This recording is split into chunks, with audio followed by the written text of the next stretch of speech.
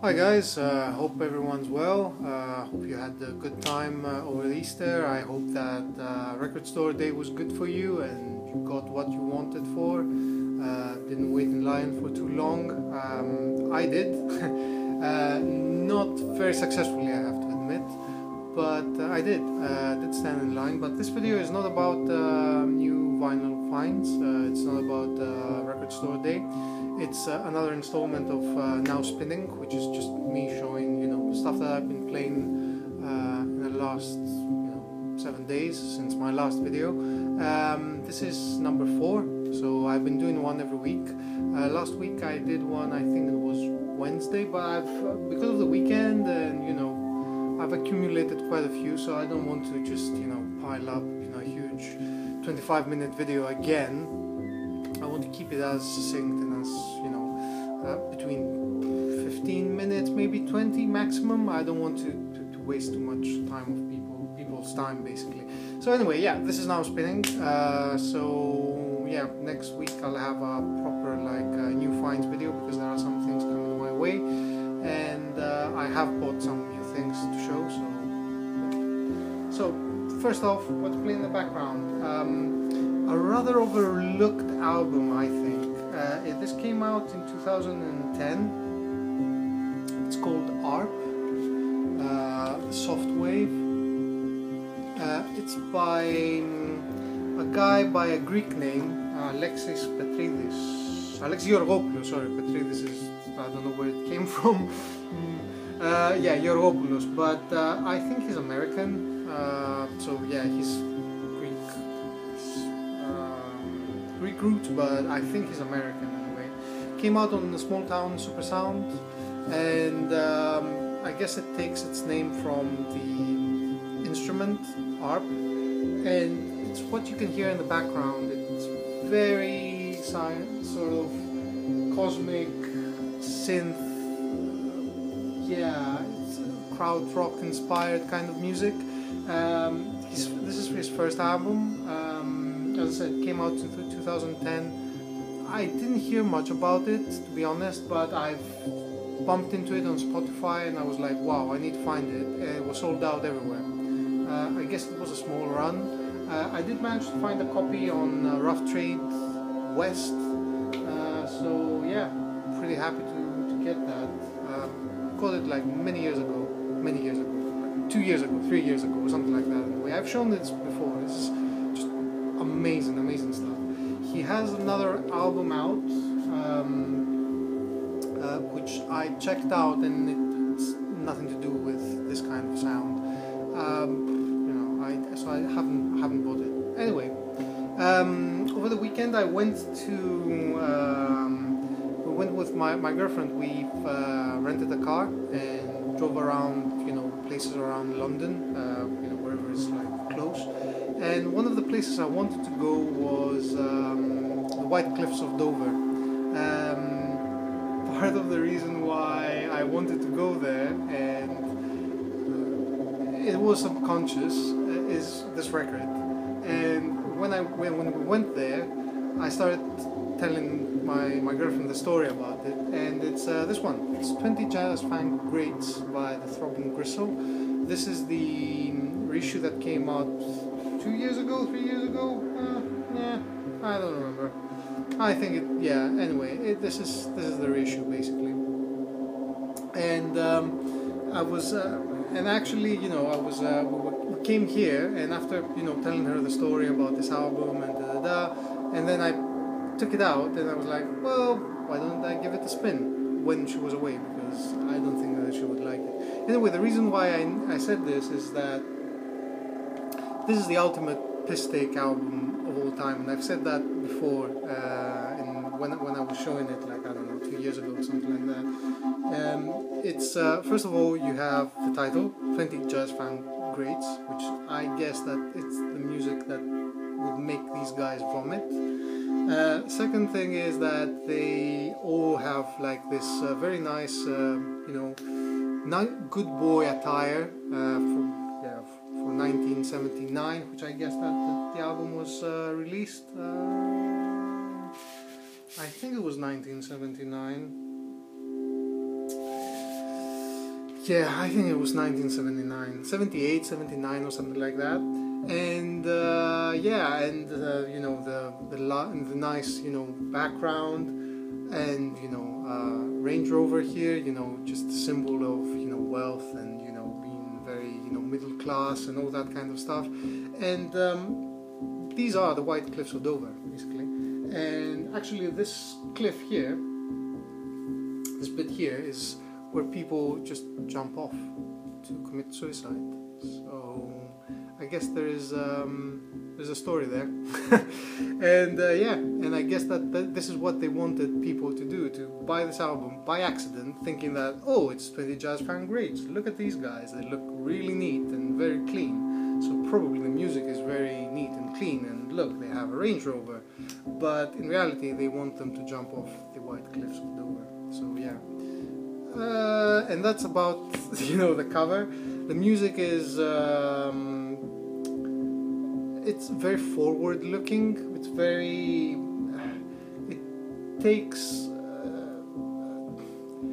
it's not noisy. It's you know, they're the godfathers of industrial music, and their live performances were like noisy as hell.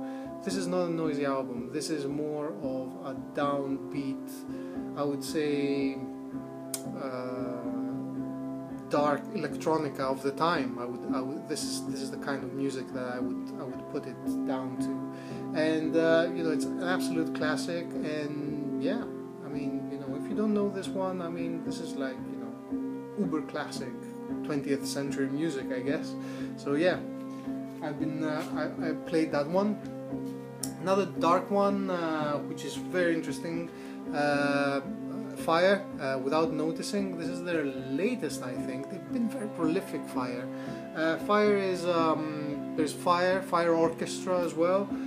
They've done quite a few albums, one of them with Oren Ambarchi, who is one of my favorite Australian artists, drummer, multi-instrumentalist, and I've been following whatever he does. And they did one album with him, which is in Fire and Mouth. I can't remember. It has a hand in the cover.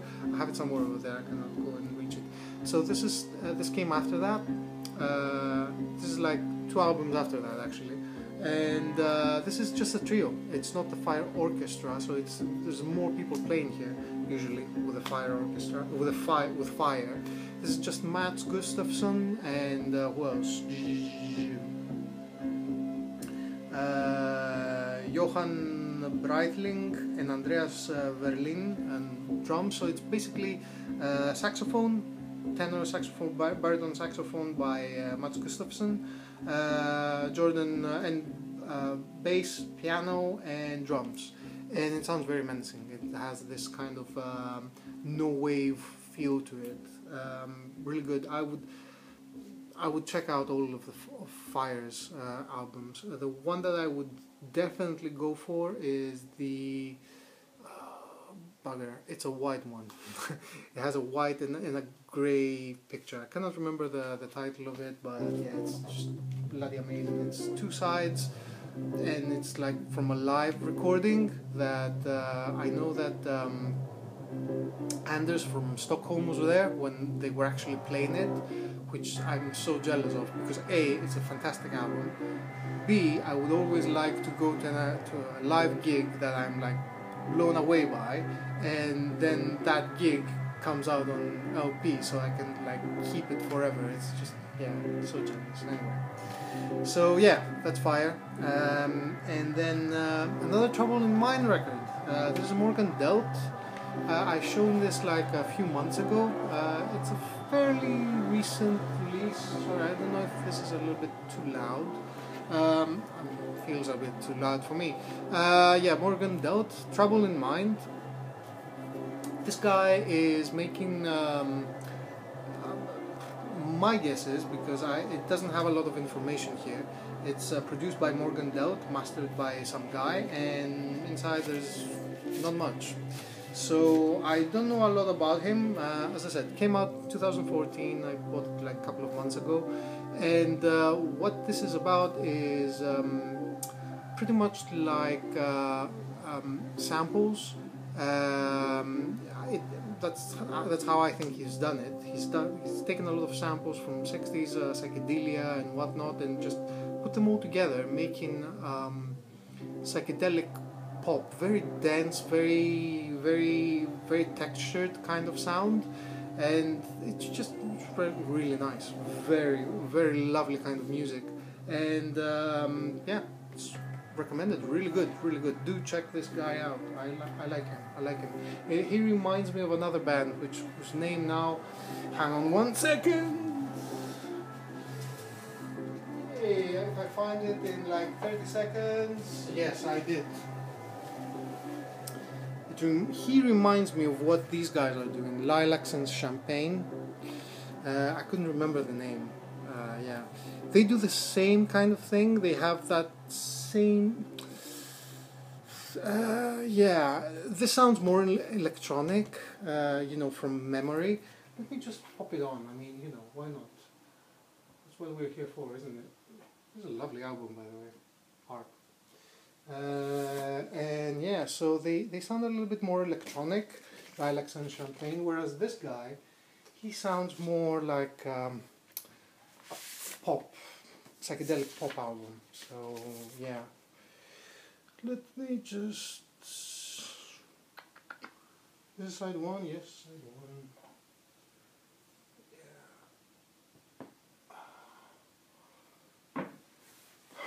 This came out on Mexican summer, so this is now spinning for real, right? So yeah.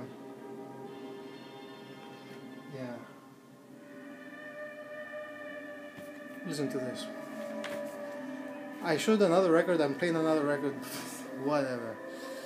So, then I spun this one, Dream Sequence, Cosmic Eye. These are all samples, obviously. They haven't just made that.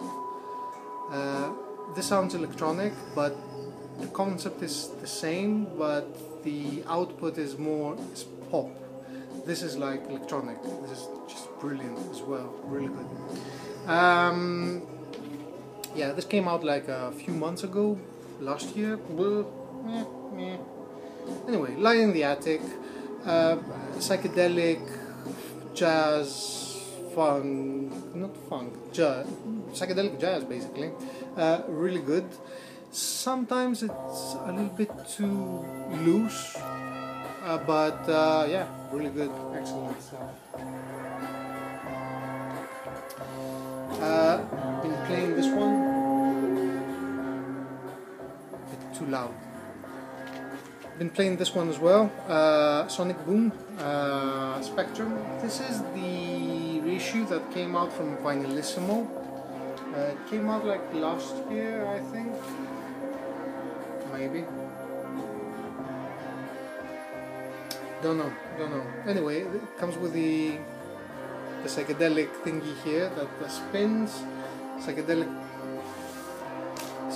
thingy here that spins as well. If I can do it. Well, groovy.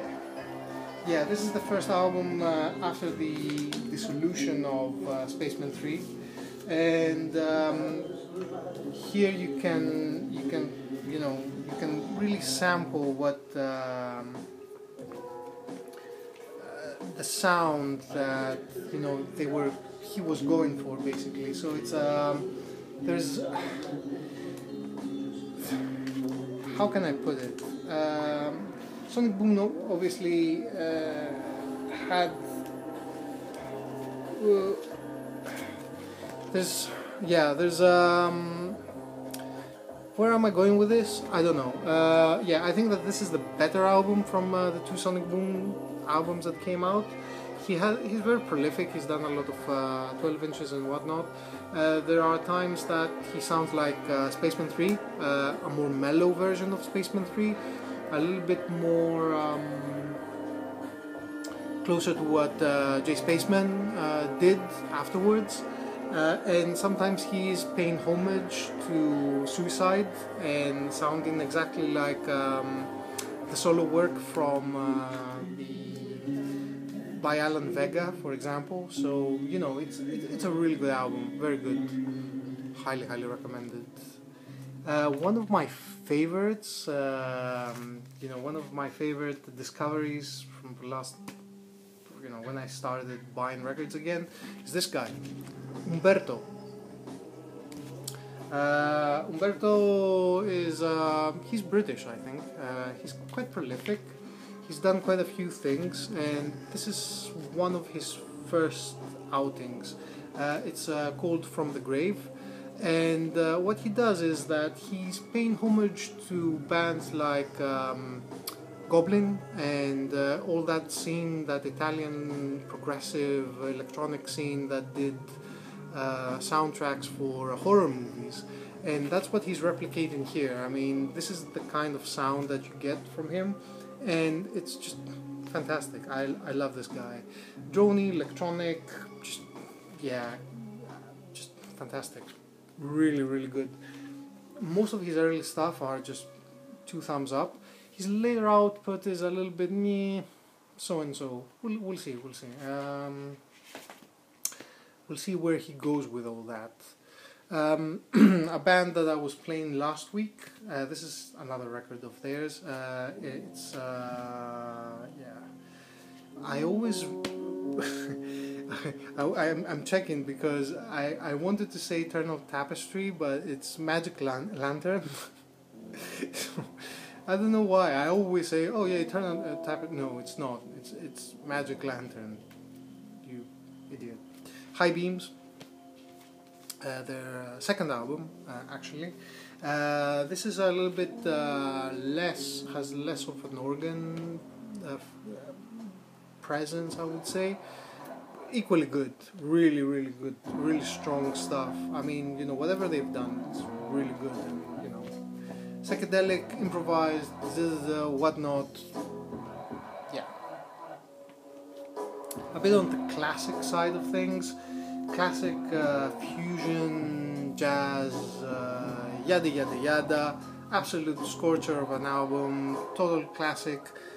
Should not be, you know, in the things that I really am interested in, because I'm more into, you know, psychedelia and like raw kind of in-your-face stuff.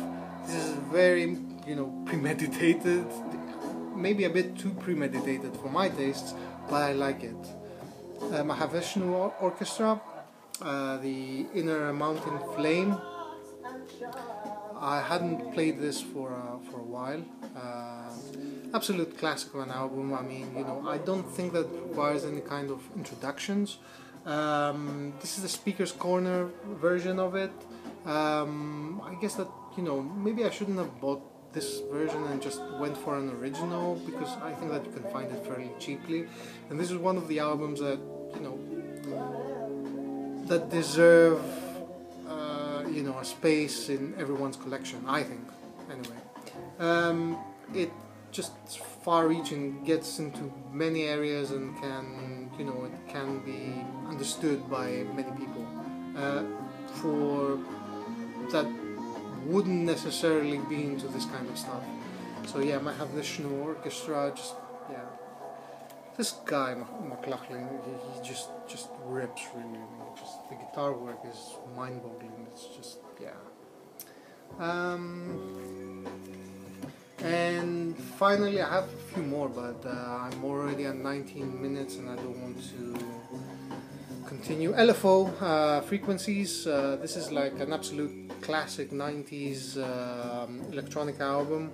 One of the, you know, from Warp Records. This is a reissue that came out last year. I don't know if I've shown this, because sometimes, you know, I buy records and I don't show them because I forget about them, and because I wasn't that regular as well, and, you know, loads of records accumulated and I didn't actually show them. So yeah, Frequencies, absolute classic electronic album from the 90s. Yeah, you have to check it out, because this is like, you know, history in the making, really. Warp history, and, you know, Warp is just the best label for electronic music in the last 20 years.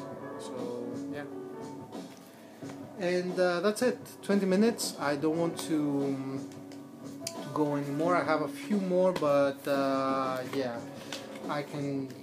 I don't know. I'll do that at another.